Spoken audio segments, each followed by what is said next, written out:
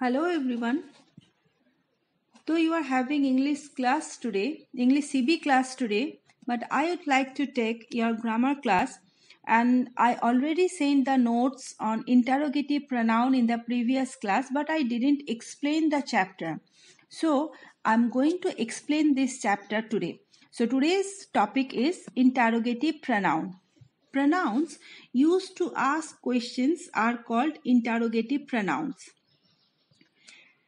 Which, what, who, whom, whose, these all WH words are interrogative pronouns. WH words.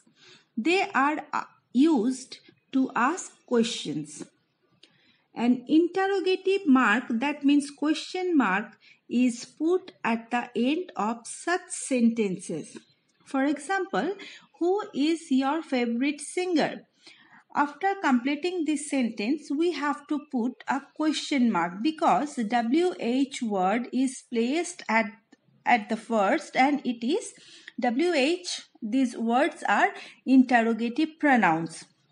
So you have to put an interrogative mark at the last. When the interrogative pronouns WH words like who, which, what, etc. are used in asking indirect question, at that time we never put question mark at the last. We have to put full stop only. I am making it clear. Suppose, who is your favorite singer?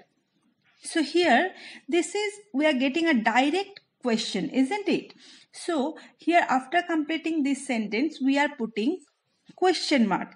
But I asked who was speaking.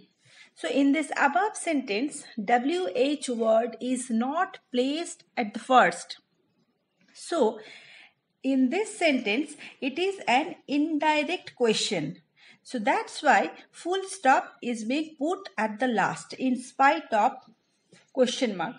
So when it is a direct question, at that time we put question mark at the last, and when it is indirect question, and at that time we never put question mark at the last. Fine. For example, I am giving a few examples. Who is your favorite singer? What has happened to you? Which of them is at fault? So these all WH words are interrogative pronoun. So now I am going to explain this when to use who, whom. We use who and whom when we ask question about people. When we ask question about animals and objects, at that time we use which, WH word which. When we ask questions about possession, at that time we use whose shirt is this. So at that time we write whose. When we ask questions about places, at that time we use where.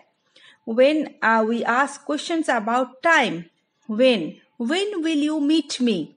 That means I am asking time. So that's why when is used.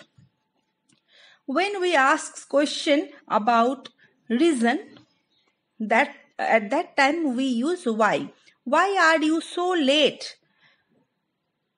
When we ask question about things, at that time we write what. And when we ask question about manner, how is your handwriting? So these all things I had given in the assignment. Please read it carefully. Now the word, there is a twist again between that interrogative pronoun and interrogative adjective. As in the previous class, in the demonstrative pronouns also we learnt like that, as demonstrative pronoun and demonstrative adjective. So same here also we will get interrogative pronoun as well as interrogative adjective. The words what, which and whose can be used as interrogative pronoun as well as interrogative adjective. Now I am giving you a few examples. Which is your desk? Okay, which is your desk? And the next sentence I am telling, which desk is yours? There is a difference between these two sentences. In the first sentence, which is your desk, after this WH word, is helping verb is placed. But in the second sentence, which desk is your, after this WH word, noun is placed.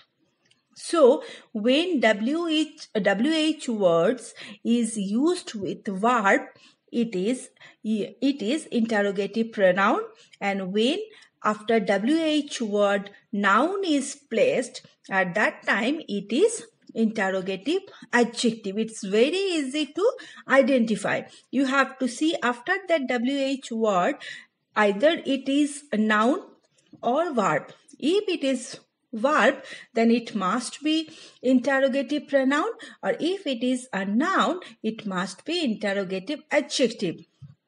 I am giving few examples to make it more clear. Whose is this book? Whose is this book? And the next sentence, whose book is this?